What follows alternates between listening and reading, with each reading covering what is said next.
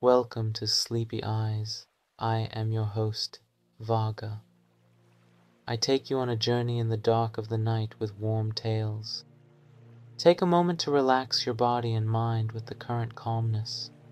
Breathe deeply, feel the energy inside, and let go of any tiredness. Put aside the past and focus on the peacefulness of the present moment. Recognize any tension in your body. Allow it to fade away and unwind. Discover your inner peace and simply unwind in the tranquility of now. Before going to sleep, prepare to read a story comfortably in this peaceful setting. Let the magic of words captivate you as you get lost in a tale or story. With the warmth from this peace and relaxation, your sleep will become even more serene. Close your eyes, embark on a journey with a touch of words. Let each word guide you a bit deeper toward the essence of your inner peace. Now, relax and enjoy the pleasure of getting lost in the enchanting world of the story before drifting into sleep. Under the Neon Lights by Sleepy Eyes.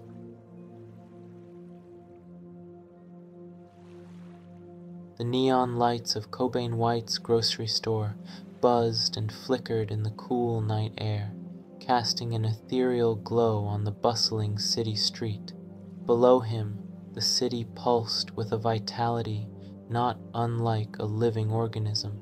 His unassuming shop, with its weather-beaten sign and welcomed familiarity, was a refuge amidst the hotbed of crime, noise, and urban desperation.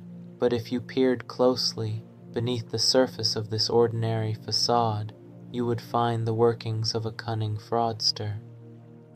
From the outside, Cobain seemed like the average Good Samaritan, offering fresh loaves of bread to the elderly and leading fundraisers for the local school.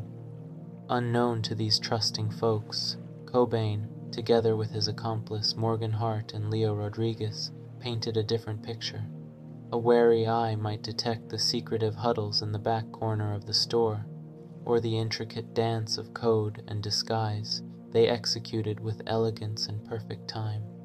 Morgan, the tech genius, would often hunch over his laptop, the glow illuminating his face as his fingers deftly danced over keys, infiltrating security systems with just a few strokes. Meanwhile, Leo, often transformed beyond recognition, played the crucial role on the ground, changing identities like a chameleon changes colors. When news circulated about a local gang's interest in their store, Cobain was quick to react.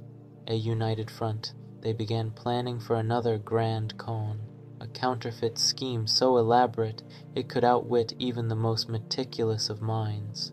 They slithered through the underworld, traded for counterfeit papers with secret allies, and prepared for their magnum opus. A frieze of sweat formed on Cobain's forehead as he entered the den of the gang leader, tracing the contours of his face with his thumb. He could feel his heart hammering against his chest, threatening to blow their plan apart. But he was reminded of the price of failure, his beloved sanctuary and Morgan's life, forfeit to the mercy of the gang. In Rodriguez, a whirlwind of changing faces played the part of an influential crime lord interested in the gang's territory to ensure their eyes stayed off Cobain's grocery store.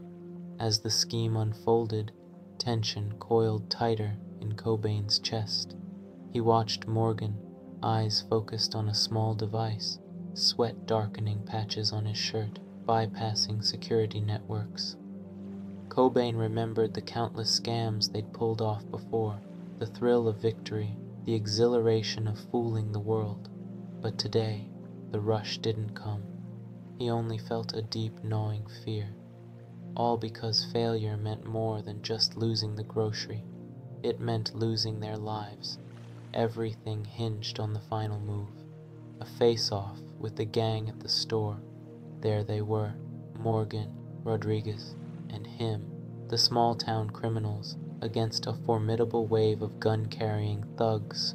One sloppy move and the curtain would fall, and then, it happened too fast, a flurry of gang members, shouting and chaos, and then silence. Morgan lay on the floor, blood spreading out from his body like a blossoming red flower. Cobain felt the world tilt. His friend, his comrade, his brother was... Cobain's eyes met Rodriguez's as they understood the price of victory. The counterfeit papers were in the gang leader's trembling hands.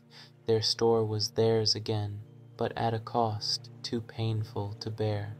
As the roar of sirens echoed through the night, Cobain White's grocery stood defiantly under the neon lights, guarding deep within its walls the painful sacrifice and tragic tale of a con artist, a hacker, and a master of disguise. Their ordinary grocery store was home once more, but it was a home mourning the death of one of its own, a sacrifice that was testament to their togetherness, bravery, and their never-dying spirit.